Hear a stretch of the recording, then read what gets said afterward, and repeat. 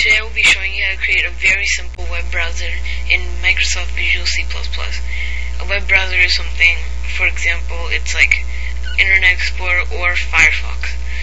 This is a very simple one, but this is how you can create it in Microsoft Visual C++. So let's get started. Click on File and New Project.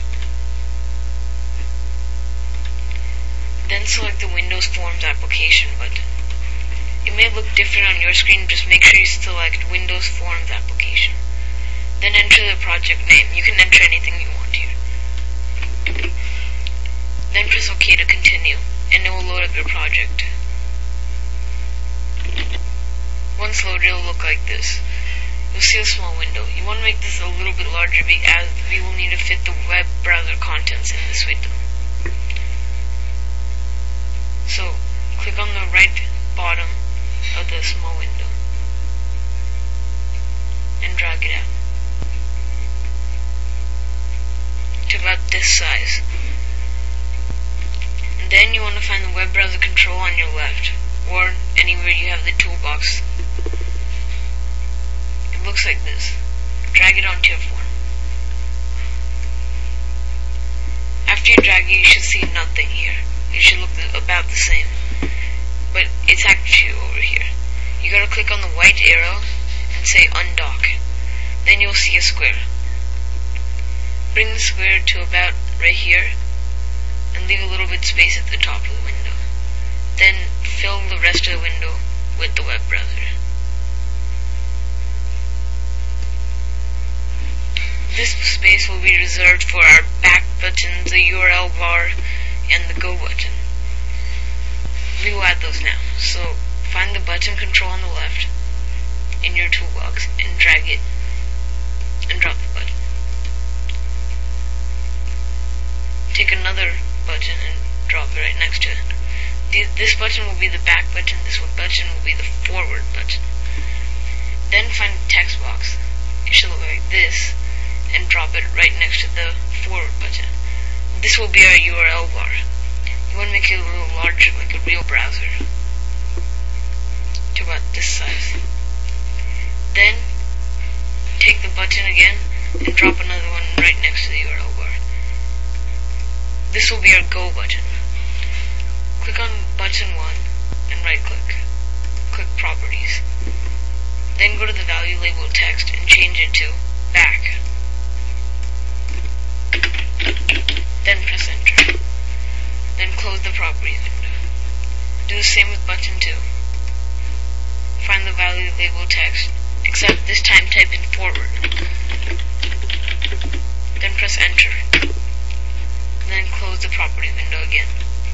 Do the same with button 3. Right click and properties. Find the value label text and change it to go.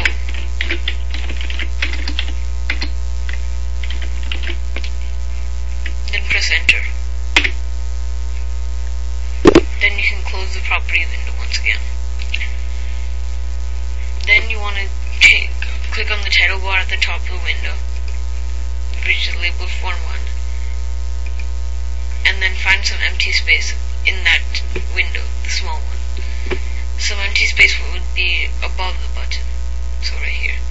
Then right click and click properties. This will bring you to the properties of the form, the entire window. You want to change the title bar text to this. Then press enter and you should see this. Then close the properties window. Now that we have the design of the window created, we need to add the backbone of the program, which is the programming code. This will allow the program to function with the back, forward, and go buttons. So we want to double click on the back button,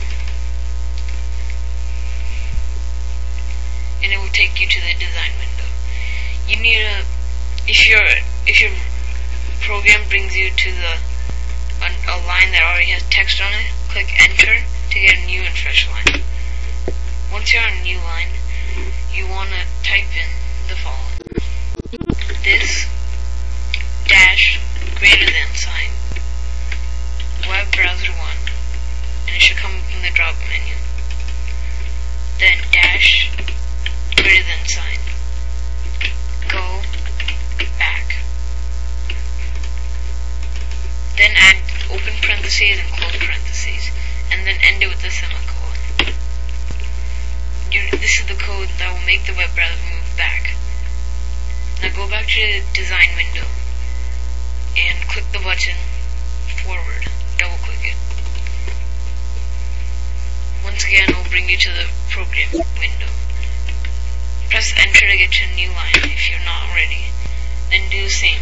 This dash greater than web browser 1 dash greater than go forward. Instead, this time we'll do go forward instead of go back.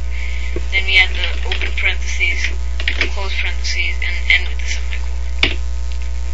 This is the code that will make the browser move forward. Then we go back to the design window and double click on the go button.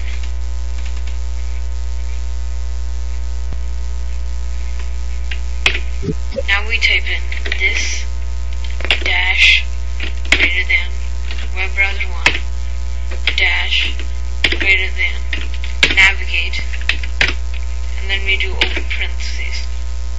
Now when we do the navigate function, it will navigate to the page that's in to the string or URL that we put inside the parentheses.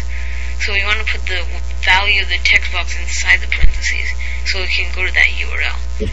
This dash greater than text box 1 dash greater than text, and this will return the text from the text box and put it inside these two parentheses.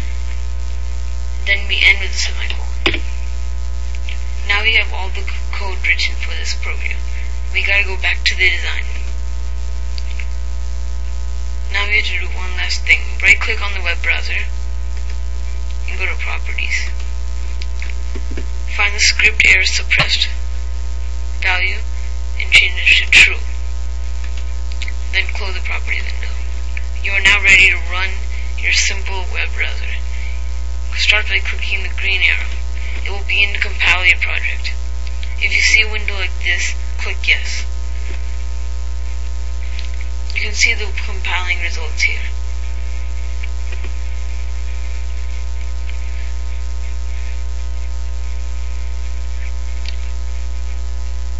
Once your program is ran, you can see this. You can now load up a web page. Type in http www.google.com.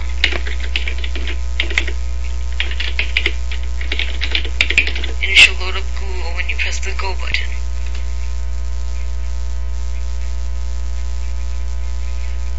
And there we go. We have Google loaded on our very simple web browser. Now we'll go to yahoo.com.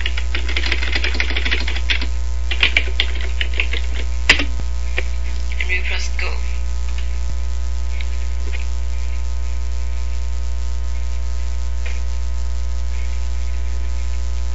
Now it has loaded yahoo.com.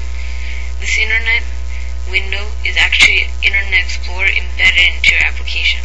So we have Internet Explorer running within your application.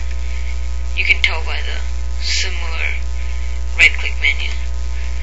Now you can test out the back and forward button now that you've been to two sites. We can press back and go back to google.com, and we press forward and go back to yahoo.com. Back and forward. This is how to create a very simple web browser in Visual C++.